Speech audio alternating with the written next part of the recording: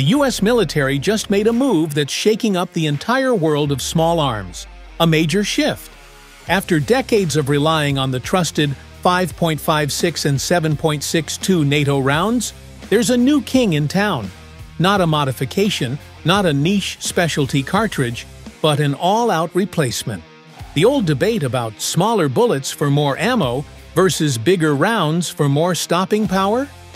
That debate just got sidelined completely. The brass didn't pick a side. They rewrote the rules. This isn't just a caliber swap.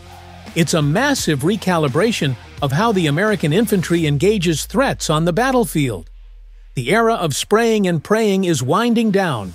It's now about precision, range, and sheer stopping power. That new era starts with one cartridge, the 6.8 by 51 mm, also known in the civilian world as the .277 Sig Fury. This round is no compromise.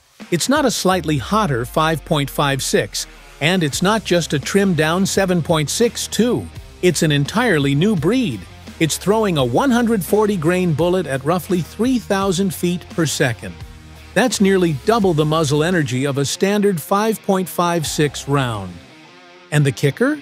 It's doing all that while operating at a blistering 80,000 psi chamber pressure. That's not a typo. Most military rifle rounds operate around 60,000. This is punching into a whole new class. To handle that extreme pressure, the cartridge uses a hybrid case, steel base and brass body. That's not just a gimmick.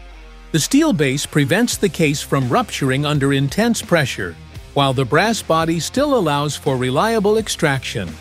Without that engineering, the round wouldn't just be powerful, it would be dangerous. But with it, it's controlled aggression in a chamber. And this isn't power for power's sake. This cartridge was designed to meet one very real, very modern threat: adversaries equipped with serious armor. Level 3 and 4 plates are becoming common, and the old 5.56 just isn't up to the task. Reports from the field have shown it over and over. Multiple hits to center mass on an armored target, and the enemy keeps fighting. That's not a problem with soldier skill. That's physics. The round just doesn't have enough juice. The 6.8 by 51 changes that dynamic entirely. It brings energy, velocity, and penetration to the fight, out to 600 meters and beyond. At 1,000 yards, it's still hitting harder than 5.56 does at 5. That's game-changing. Infantry squads no longer have to rely on volume to achieve terminal results. Now, 1 or 2 hits can end a fight. That alone transforms combat doctrine. It shifts the entire focus from how fast you can lay down fire to how accurately you can deliver it. When a single round has that kind of authority, tactics evolve. Fire teams can engage from greater distances without losing lethality. Cover and concealment suddenly work in their favor, not just the enemy's. Suppression becomes smarter, more efficient. Squads can maneuver knowing they have real punch behind each shot, even at extended ranges. That kind of assurance boosts morale and shifts the psychology of the fight. Targets that used to require coordinated volleys can now be neutralized with precision. And with better hit probability, troops spend less time exposed. It's not just a step up in firepower, it's a step up in survivability. There's a newfound confidence when soldiers know they're carrying rounds that don't just poke holes, but stop threats cold. And that changes how they think under pressure. They're not reacting, they're deciding. It's no longer about overwhelming with numbers. It's about asserting control with fewer, more deliberate actions. When the fight begins, having that kind of edge means everything. And from the brass down to the boots, that advantage is being felt across the board. And yeah, the recoil is more than the 5.56. But it's still manageable. It's not a shoulder destroyer like a full 7.62 battle rifle. It's sitting right in the sweet spot. More kick, but not too much for trained shooters to control. That's crucial when you're firing from unstable positions, under stress, on the move.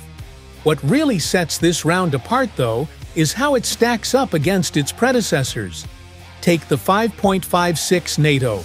Light, fast, minimal recoil. That round was built for jungle warfare, close quarters, and high ammo counts. Great in its time. But times have changed. Threats have changed. And most importantly, armor has changed. The 5.56 starts dropping hard after about 300 meters. It's fast, but it loses steam quickly. Then there's the 7.62 NATO. Powerful, yes. Carries weight and recoil to match. It's got punch out to 800 meters, sure, but it's heavy. Each round weighs about 25 grams, and you can't carry as many. The recoil's in the neighborhood of 17 foot-pounds, which starts to matter in full auto or rapid-fire situations. That kind of recoil adds up fast, especially when you're in dynamic movement or firing from unsupported positions. Over time, it wears on the shooter. Slower follow-up shots, reduced accuracy, and increased fatigue. Plus, the weight adds another layer. Every extra ounce matters when you're hauling gear through rough terrain. And when you're limited in how many rounds you can carry, every trigger pull becomes a bigger decision. The platform itself also tends to be bulkier, making transitions between targets slower and less fluid. In close quarters, that matters. In mountainous regions, that matters. Even for seasoned troops, the 7.62's punch comes at a physical cost.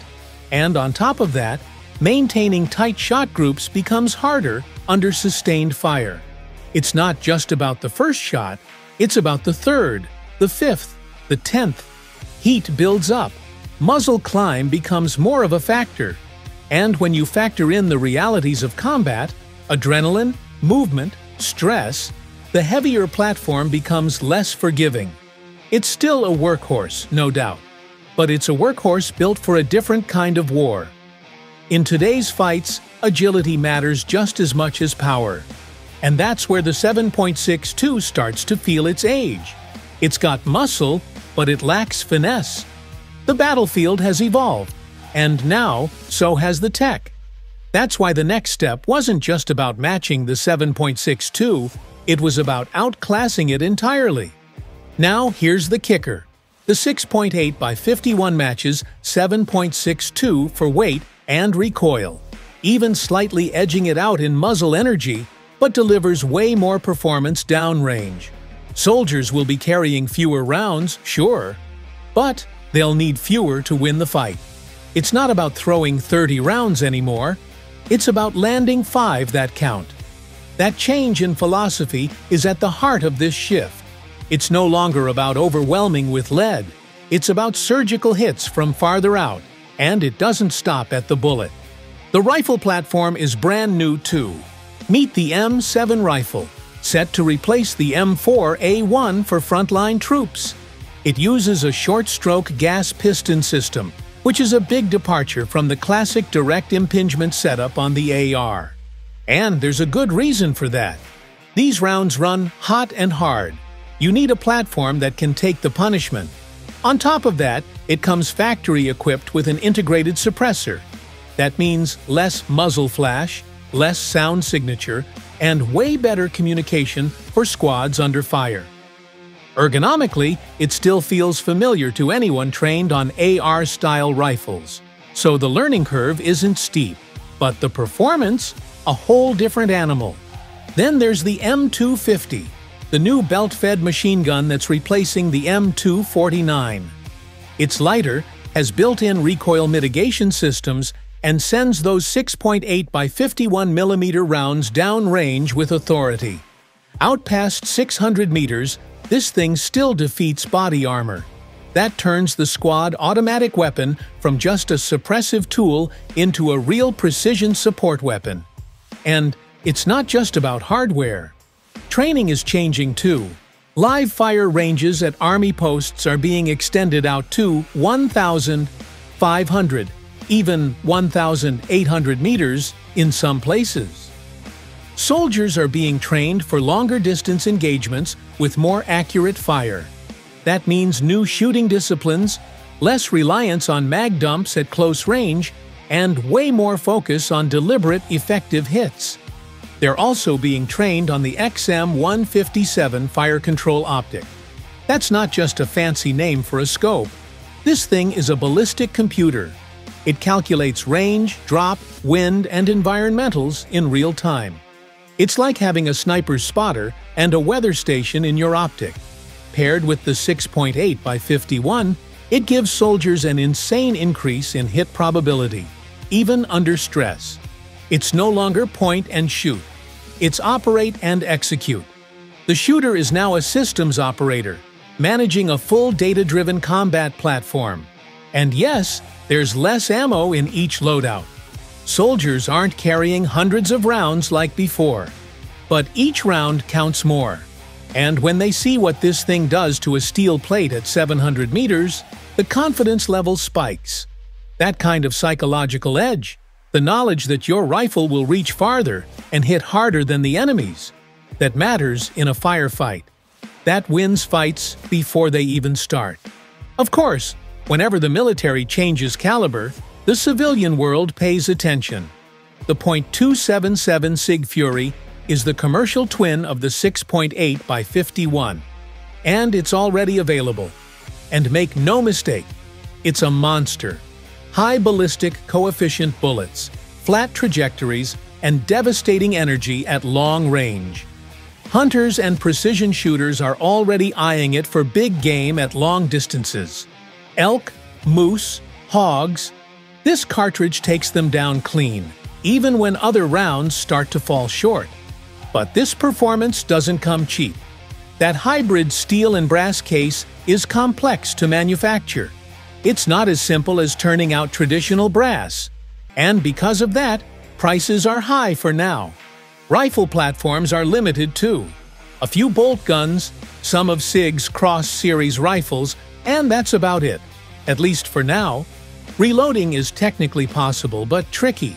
That steel head changes the game, and handloaders are still figuring out the best way to get consistent results. It's not beginner-level gear. But for those who get it dialed in, it's a whole new playing field. And don't let the myths cloud the reality. This is not a weak round because it's a smaller caliber. It outperforms 7.62 in energy, velocity, and armor penetration. It's not old tech dressed up in new clothes. It's not recycled from World War II. It's cutting-edge hybrid case science running at insane pressures. And no, it's not a solution in search of a problem. Ask any soldier who's had to dump a mag of 5.56 into a plated target to little effect. This round fills a real and pressing need. Weight? Sure, it's heavier per round. But again, you need fewer. And this isn't about long, dragged-out exchanges anymore. This is about quick, decisive action. Delivering impact where it counts. Less ammo, more effect. The big picture? This isn't just a new bullet. It's the first domino in what could be a total rethinking of how military small arms work. Other branches of the U.S. military are watching closely. If this performs the way early results suggest, wider adoption is almost guaranteed. The only big challenge ahead is NATO standardization. For decades, the alliance ran on 5.56 for one reason: logistics. Everybody used the same mags, the same ammo, the same resupply chain. That's now out the window. The 6.8x51 doesn't just require different weapons. It demands new manufacturing processes. If it catches on, other NATO countries will either have to make their own hybrid ammo or go another direction entirely. And that opens up a whole new frontier.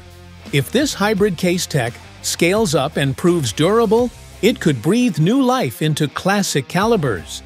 Imagine a .308 or .243 built for 80,000 psi, with better velocity, flatter trajectory, and more downrange impact. That's the direction things are headed. So the story here isn't just about replacing two legacy rounds. It's about what comes next. About how small arms are entering a new era where performance isn't just good. It's optimized, data-backed, designed for the threats of tomorrow, not the ones from 50 years ago. This new caliber is changing everything, from the cartridge to the optic, the rifle to the range, the mission to the mindset. Precision is in, power is in, and the days of relying on outdated ballistics, they're numbered. The real question now isn't whether this is the future. It's how fast the rest of the world catches up. Thanks for sticking through this deep dive. If this breakdown helped shed some light on what's really changing behind the scenes, hit that like button, drop a comment, and subscribe for more real-world weapon system analysis and tactical insight. There's more coming, and you won't want to miss it.